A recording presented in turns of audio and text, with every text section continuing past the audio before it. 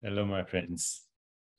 Let's today talk a little bit about the metabolism of time and quantum fluctuations instantly influencing our body's metabolism. But first, a poem from Rumi. I'm like a remnant of a cloud of autumn, uselessly roaming in the sky. Oh, my sun, ever glorious. Your touch has not yet melted my vapor, making me one with your light. And so I count months and years separated from you.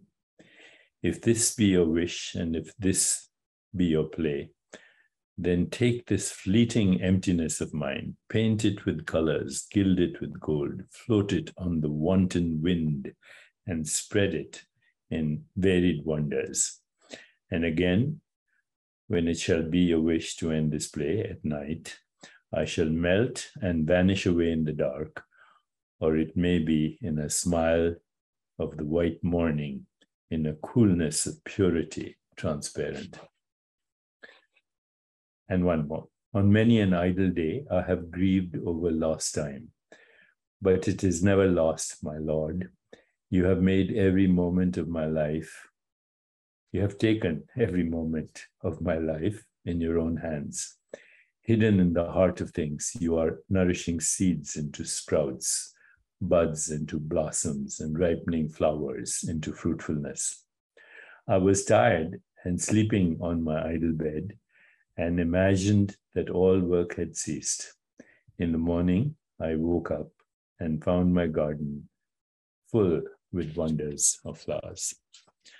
This is as good a meditation as any, and we need to be grounded there all the time. But now I should go a little further.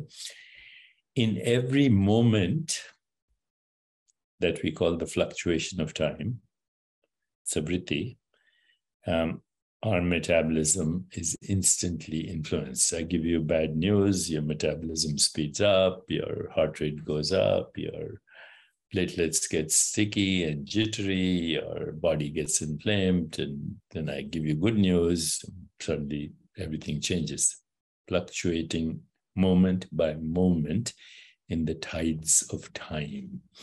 But the tides of mind are the fluctuations of the timeless.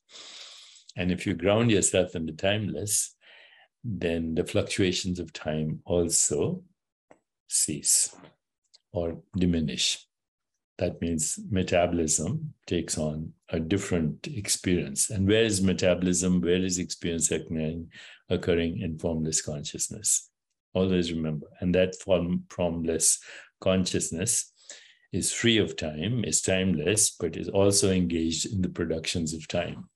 So fluctuations like sea waves heaving up and down in the ocean of time.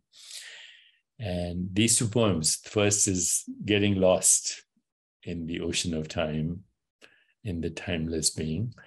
And the second, that the timeless is orchestrating everything that happens in time. There's a lot of practical value to this because the ancient wisdom traditions say that time is the consumer and we are its food. We are time's food.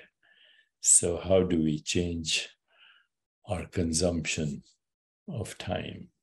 This is something we'll be talking about in our consciousness studies, tutorials, and masterclasses. So on a very practical level, so you can actually practically engage in changing your body, reinventing it by resurrecting your soul. Thank you.